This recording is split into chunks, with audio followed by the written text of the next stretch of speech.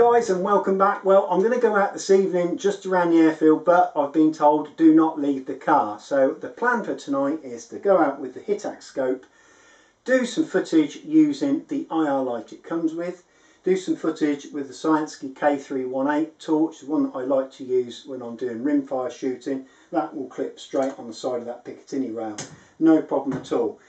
I did zero this yesterday at 20 yards, so I doubt very much there's going to be anything over on the airfield within that 20 yard range, so I'm not really bothered about shooting anything. Zeroing was really easy. What I did have to do was put a little bit of black gaffer tape on the front portion of that scope mount, just to bring that front of that scope up, because it was shooting quite high.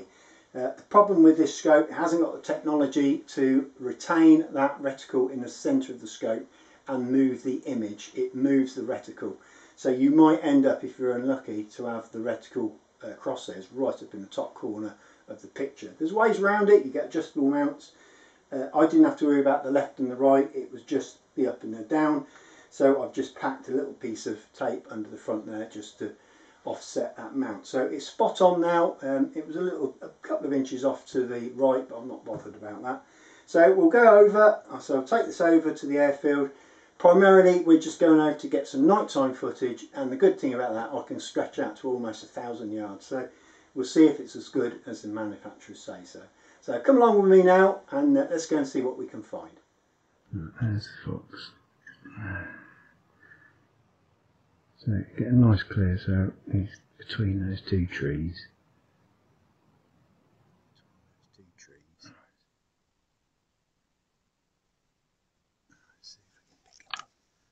There he is.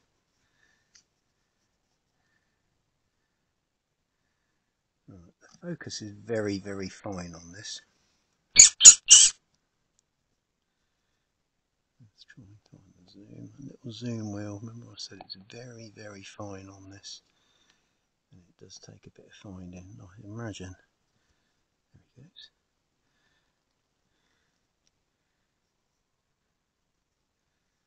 What's he seen? No, it's gone behind that bank now, out of sight. Oh, there he is.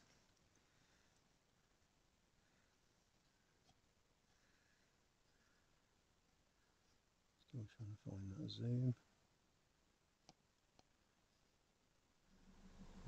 So I'm just changing the reticles. I would definitely go for the yellow, I think, on that one. Let's brighten her up a bit.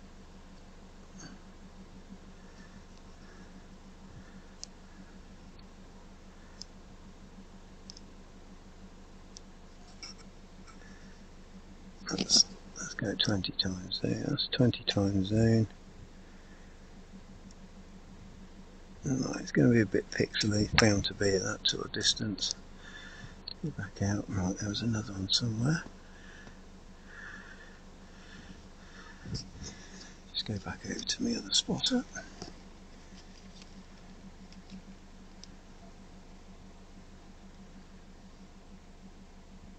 The one that you've seen is the furthest one away. There's two more over here. There's one there.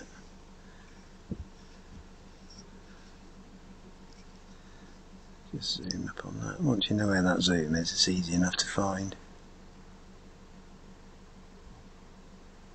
There we go. And there's one more over to his right. There we go. Let me just range those, and then we can see. Right, the one you're looking at, which is the furthest one to the left, is 97 yards. The one to the right is 90, and that one right over in the distance is 164. 97, 90, 164. That's maximum IR. Now, personally, I wouldn't take that shot on that. It's a bit grainy. Let's zoom it right up. That's zoomed right up. Alright, you can see it's a hair, but it's not ideal. Let's just zoom all the way back out. As with most things, then you seem to get a better picture on the zoomed out image. That chap's 60 yards away, so let's have a look, see what it's like through the rifle. So there's that rabbit that we just saw. That's 60 yards away. We have a battle around trying to find that zoom. I think that's any feedback I would give back. It takes a bit of time to find it. There we go.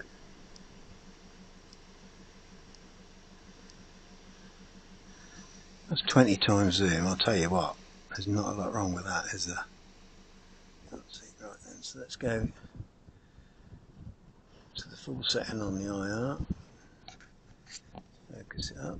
Now I did have one of those little break off rings on this, but with the Toyansky light it won't work. Right, that's maximum illumination, and to be honest that is struggling to see anything down there, and I would expect it would. So we're going to go on with the Toyansky light.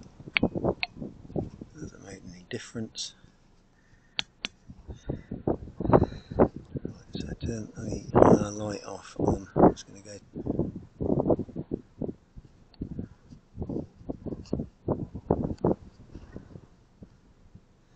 That's auto.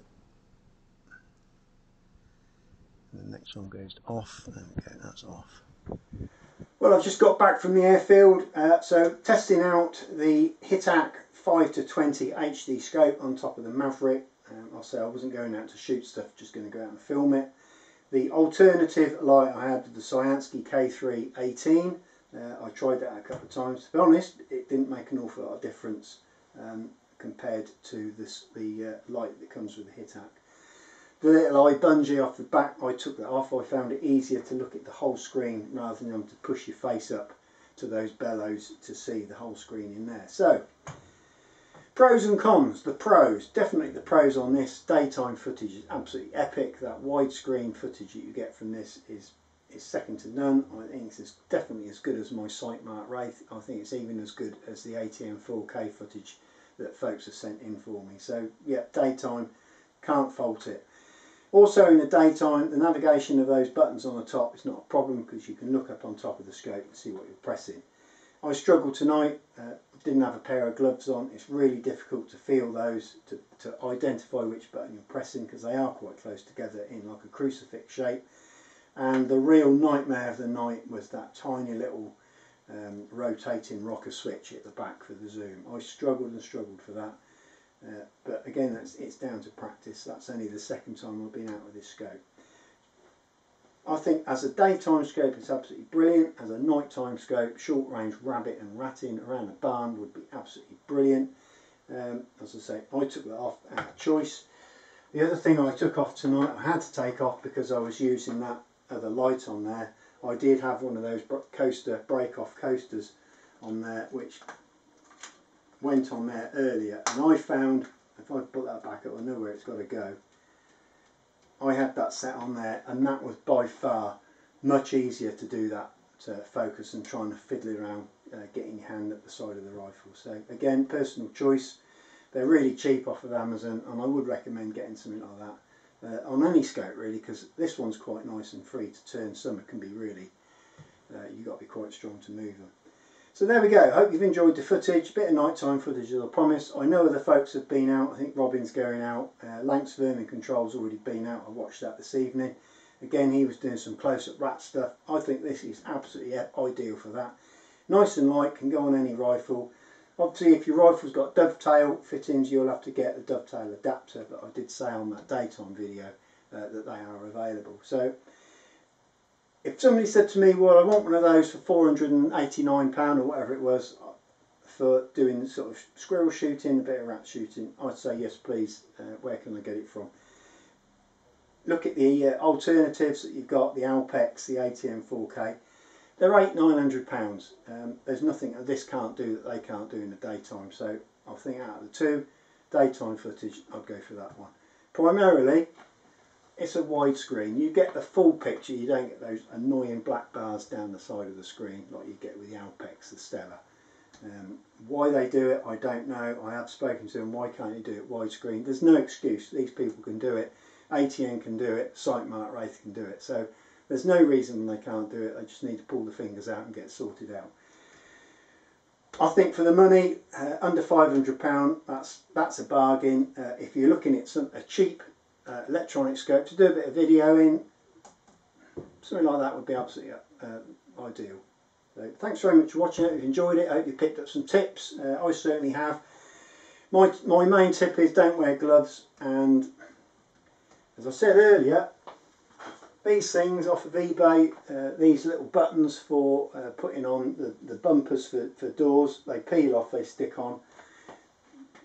Put 2 of those on the main ones, obviously the record, the power, and you can put them on the brightness controls and the IR controls. Once you've got that crucifix of those high buttons on there, you'll know where you are. But that was a real struggle tonight in the car trying to find them. That's my only gripe. The buttons and that adjuster for the focus. Apart from that, exceptional quality for the money, and I don't think you could go wrong with something like that. Thanks very much for watching. Hope you enjoyed it. Please comment below. It'd be interesting to hear other people's comments, and please look at other people's videos. They'll all see it differently. I'm an old bugger with old eyes. What I think is probably a grim picture in that, they might think it's absolutely brilliant. So don't take my word for it. Listen and watch everybody else's. Robin, Lanx Vermin Control, they've all got one of these. Have a look at their videos, make your own mind up. Thanks very much for watching. I'll see you again soon. Cheerio.